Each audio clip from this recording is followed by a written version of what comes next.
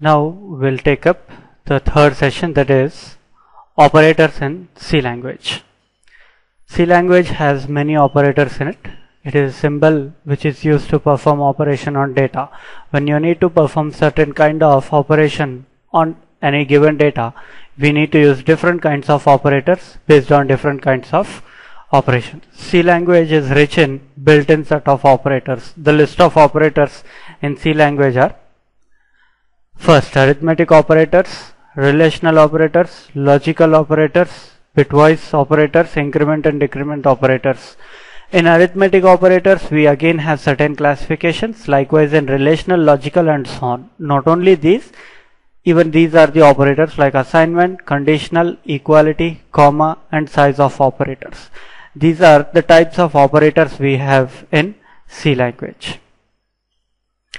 The types of arithmetic operators are plus, minus, into, slash and modulus or remainder. As of now, we'll take up each and every one by using a program. Hash include stdio.h, a main function, and this say integer a, comma and a b. Now I'll accept values for a and b from the user by using scanf statement. Scanf %d and %d. The first %d is for a and the second %d is for b. Now I can say I'll take up one more variable, comma c. C is a variable which takes up the addition of a plus b. Now when I say printf sum is %d, that is for c, now you can see the output happens to be in this way. Because of scanf, the compiler is expecting me to give certain values. Let the value be 6 and the other value for b is 9. So it's 6 plus 9, compiler adds 6 plus 9 and the addition is given into C, finally printing sum of 6 and 9 is 15. Similarly, you can place the minus symbol. Instead of plus, it's minus. So once again, 6 and 5. So it performs 6 minus 5, giving the value into C, which I am printing is 1. So now change the text, let it be, instead of sum, let it be subtraction of the given values be that 6 and 9. So 6 minus 9 is minus 3. Likewise multiplication. Now if you say star, over here it performs A into B. If your inputs are 5 and 6, 5 6 are 30, say multiplication is. And then you have division operator.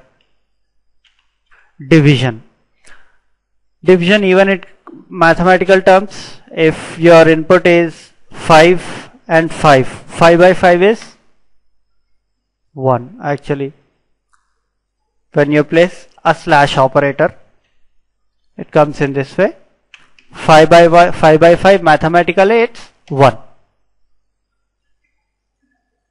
Finally, it's the modulo or division, or we call it as remainder operator.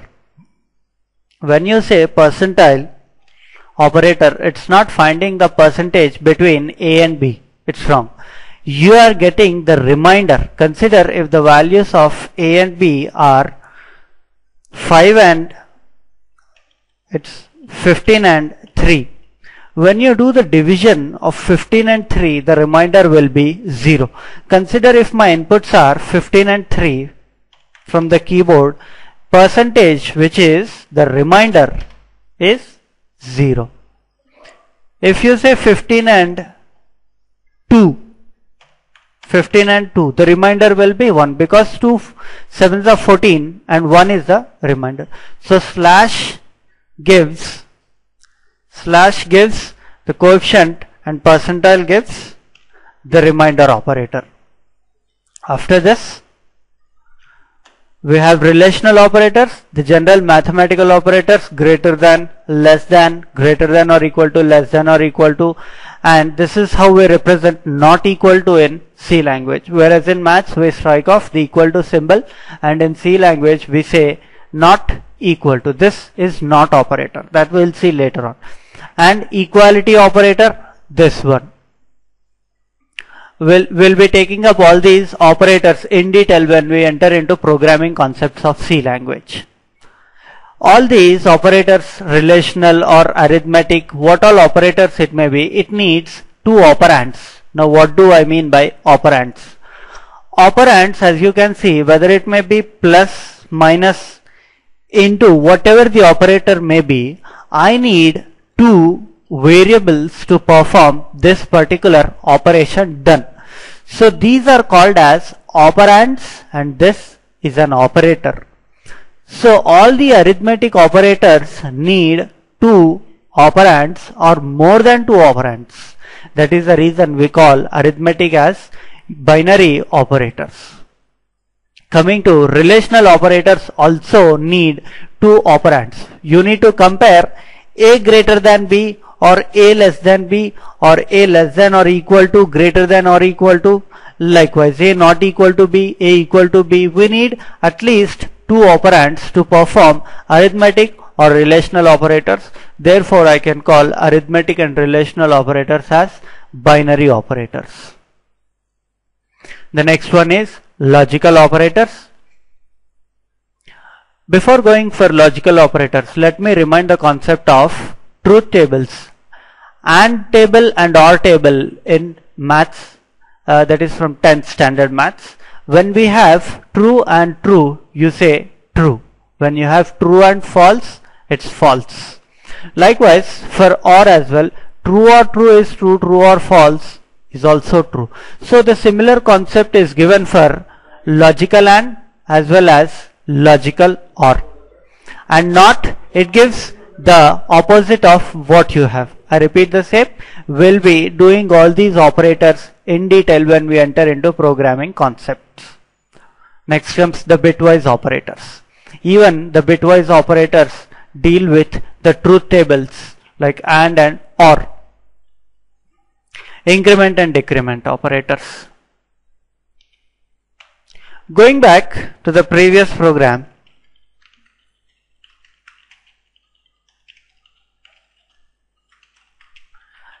consider you have two variables. Let a variable I which takes 3. Now I say I takes up the addition of I plus 1. To prove what I holds, I'll be using a printf statement, comma I. It prints the latest value of I, which is 1 is added to 3, making it as 4, and give it to I. So I'll be printing the I value, which is now 4. Clear? Now a shortcut given for this is I plus equal to 1. There is no difference between saying I equal to I plus 1 or I plus equal to 1. Even it gives the output 4. These we call it as comments. Compiler will completely ignore what all comes after these two forward slashes. I can place anything over here. These are all under comments. Compiler will completely ignore. If I place it over here, this is an error. Compiler says such a thing is not accepted. Undefined symbol in function main. It says what exactly this is. So what all you want to write, for your own sake, use the comments. Now as I say, I equal to I plus 1, the same as I plus equal to 1, give the same result. You can even say I equal to I minus 1 or I minus equal to 1. It's 3 minus 1, that is 2. I will comment out this, and now I'll open this one, uncomment this one. It's again 3 minus 1, that is 2 into I. Print it on the screen. So saying in either of the ways that I equal to I minus 1 or I minus equal to 1 is the same thing. There is absolutely no difference. You can even go for all the arithmetic operators. You can go for into, You can go for the division, you can go for the percentile operator in this shortcut method. Now coming to the next topic, which is increment and decrement operator. The other shortcut given for these two things is, as you have seen, both are the same ways to increment our variable I by 1. You'll be seeing I being incremented by 1, which is 4 on the screen. Okay. Another shortcut given to increment the same thing is I plus plus. When you say I plus plus, you are incrementing your I by 1. 4 again. So any of the ways, say I equal to I plus 1, say I plus equal to 1, or I plus plus, all will increment your I by 1. Here I can even increment it by 31. 31 plus 3 is 34. Incrementation by 31. Here also I can go for incrementation like 14 or whatever it may be, it's possible. 14 plus 3, 17. So in these two representations I can increment by I by any required number. Whereas in the third one I can always increment I by 1 only. I cannot increment, I cannot say plus plus to increment I by more than 1. Compiler will never accept this. If you are saying I plus plus, remember you can increment your variable I with only 1. Similarly for minus, you are decrementing by 1, you are decrementing by 14, you are decrementing by 31. Here again decrementation is possible with any required or any number, but here decrementation happens only by 1. So 3 minus 1, that is 2. Coming to increment and decrement operators in detail, if you see, we have pre-increment, that is plus plus a variable name, and pre-decrement minus minus variable name. And again post-increment variable plus plus, post-decrement variable minus minus. What exactly happens over here is, say I plus plus, say I minus minus. Here incrementation, here decrementation. But this kind of incrementation is called as post incrementation, and this kind of decrementation is called as post decrementation.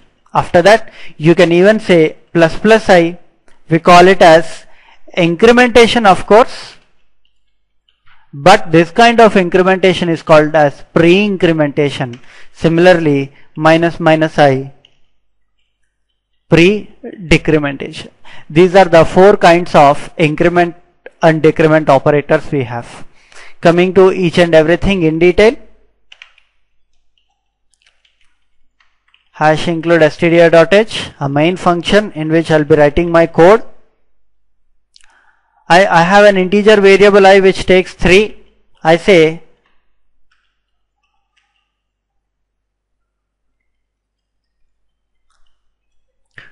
print the value for I. I'll be printing 3 on the screen. Quite simple. Now when I say plus plus, incrementation happens here itself. When I say minus minus of type pre-incrementation or pre-decrementation, the change happens there itself, whether it may be incrementation or decrementation. Coming to post-incrementation, the change happens, the change doesn't happen there. I is 3 and I'm printing 3. The incrementation happens from the next line onwards. Similarly, for minus minus, the incrementation happens in the next line onwards. For pre-incrementation and decrementation, the increment or decrementation happens there itself. For post-incrementation or decrementation, the change happens from the next line onwards. This is the difference between post and pre-increments. Next one, assignment operator. When you say int I equal to 3, actually you are not comparing I and 3. You are placing the constant 3 into the variable I. This is called as assignment operator but not equality operator. In example, k equal to 10. We are placing the variable 10 into k. Equality operator. When you want to combine I and 3, use the double equal to symbol, which we call it as equality operator in C language. We are comparing the left hand side and the right hand side. It's not placing the content or the right hand side value into left hand side variable. Conditional operator. Symbol used is, we need two symbols to use in conditional operator. One is question mark, the other is colon. It is nothing but two-way branching or alternative or if-else statement. We'll take up if-else statement later on. It's very similar to the conditional operator. Syntax given is expression 1 question mark expression 2 colon expression 3. A small program on the conditional operator.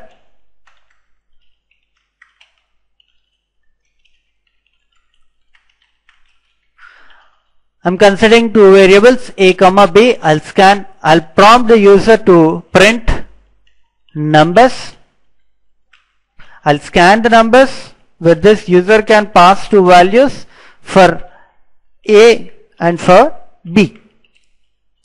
Now coming to the syntax, we have expression 1. Let the expression 1 be a greater than b. After that, I need to use a question mark. After question mark, it's expression 2. In expression 2, I'll be saying printf a is big. This is my expression 1. After expression 1, it's expression 2. In expression 2, I'll be saying printf b is big. To explain this, what exactly happens is, based on the expression 1, if the expression 1 is true, I'll execute this printf statement. If the expression 1 is false, I'll be executing the other printf statement. We'll execute this program. Consider I have the values for a and b as, for a it's 1, for b it's 2. What do you say? Is 1 greater than 2? 1 greater than 2? 1 greater than 2 is false, and so I'll execute the other statement, which is b is big. If my inputs are 1 and 2, we are getting the output as b is big. We'll be printing this one. I repeat once again. When the expression is true, you'll execute this one. When the expression is false, you'll be execute this one. For example, if my input values are 2 and 1, we say 2 is greater than 1 is true, and so we'll be printing a is big, this printf statement. So based on this expression, we'll be executing either this one or this one. If the expression is true, you'll execute this one. If the expression is false, you'll execute the other printf statement. This is a program to add two numbers. I'm including stdio.h so that I can use the printf table function. I'm including conio.h so that I can use the getch and clearch function.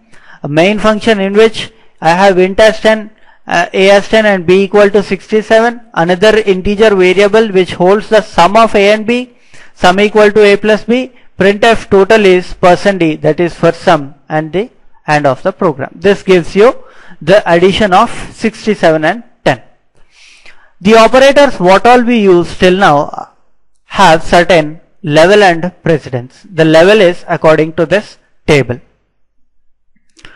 The set of braces that will take up, this is a concept of arrays, and this is where in structures, the not operator, the complementary, the increment and decrement operators, and size of operator that I'll show you later on, the unary and binary, into slash and percentile, the arithmetic operators, another arithmetic operators, less than, greater than symbols, not equal to, bitwise AND operator, the truth table, or likewise. Coming to the final operator, which is